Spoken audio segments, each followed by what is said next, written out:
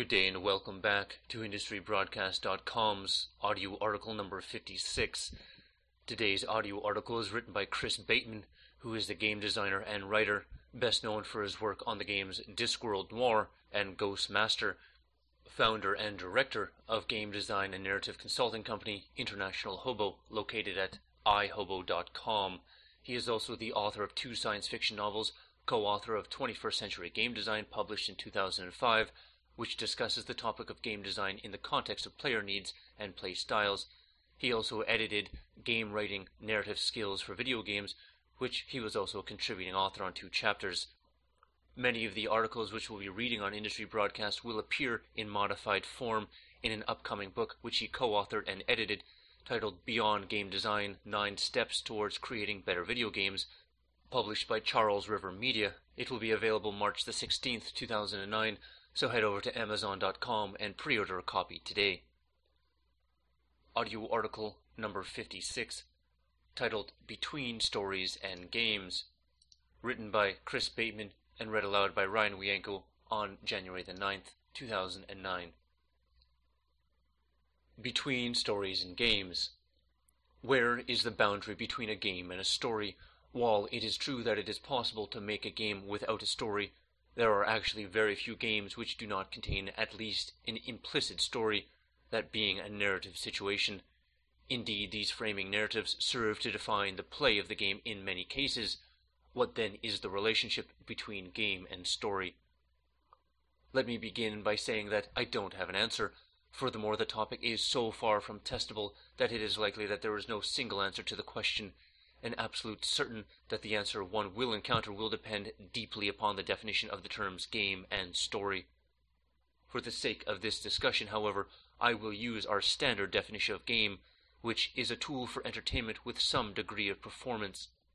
This may be something tangible like a victory or an end condition, or something intangible like the satisfaction of a tabletop role-playing game session that just seems to flow perfectly.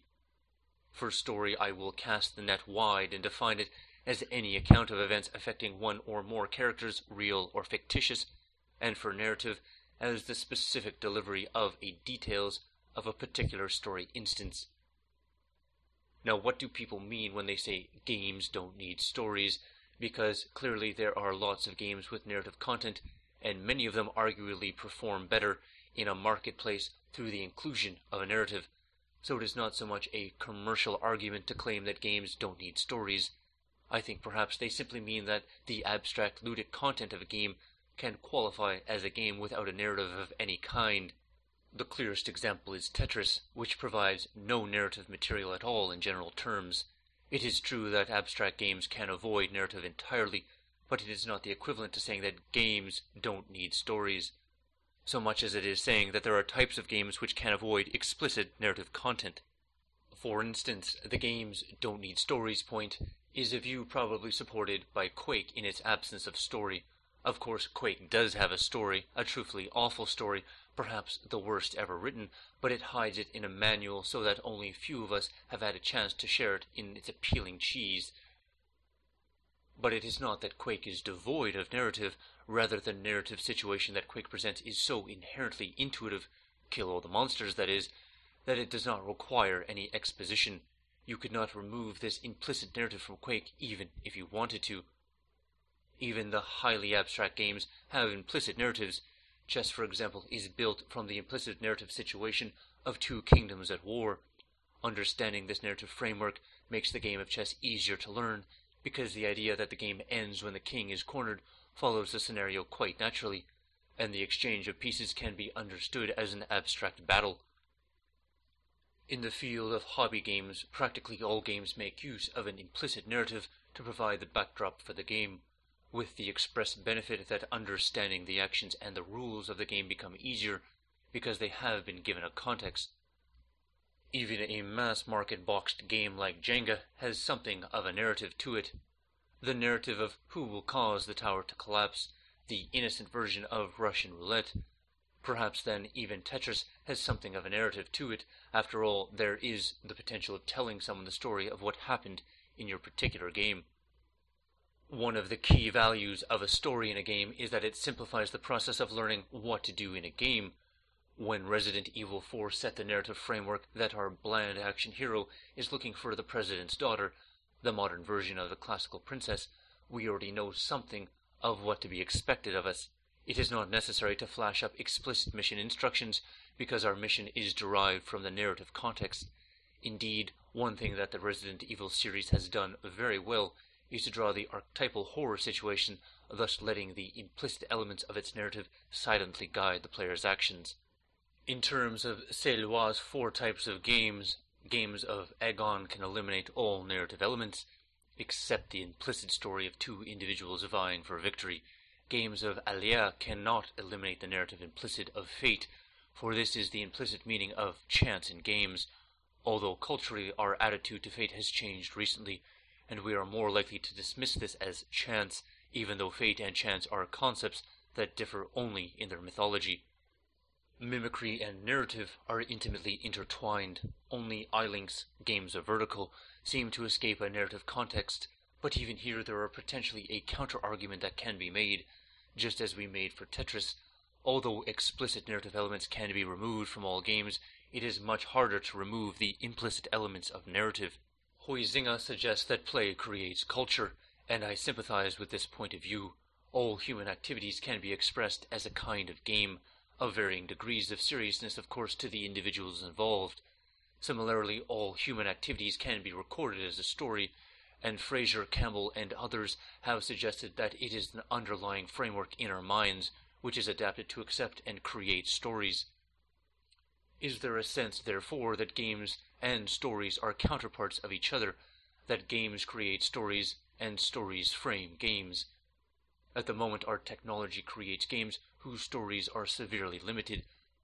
We do not have the technical complexity to support a game with implicit narrative as rich as a literary novel. And even if we did, we lack the widespread elegance of design to present such a game for a suitable audience. Sure, we could create a game with an explicit narrative with such complexity, but then we would not be telling the story of the game, but merely combining a complex narrative and a presumably simpler game altogether. It is also likely that the complexities of the narrative would not sit well alongside the play of such game, though making such an exercise fruitless.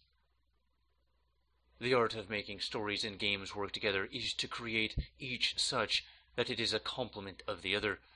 Another analogy I can use would be the cast and mold of a fossil. The play of the game should naturally lead the player through the story. The story of the game should naturally lead the player through the appropriate play. The more identifiable, human-like the avatar, the more explicit a narrative the game will support. Perhaps this is the reason that games like Tetris seem markedly less narrative. It has no avatar, and therefore there is no character about whom to tell a story.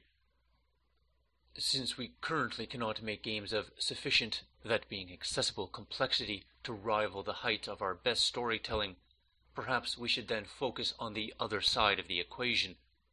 Games produce play and implicit narrative.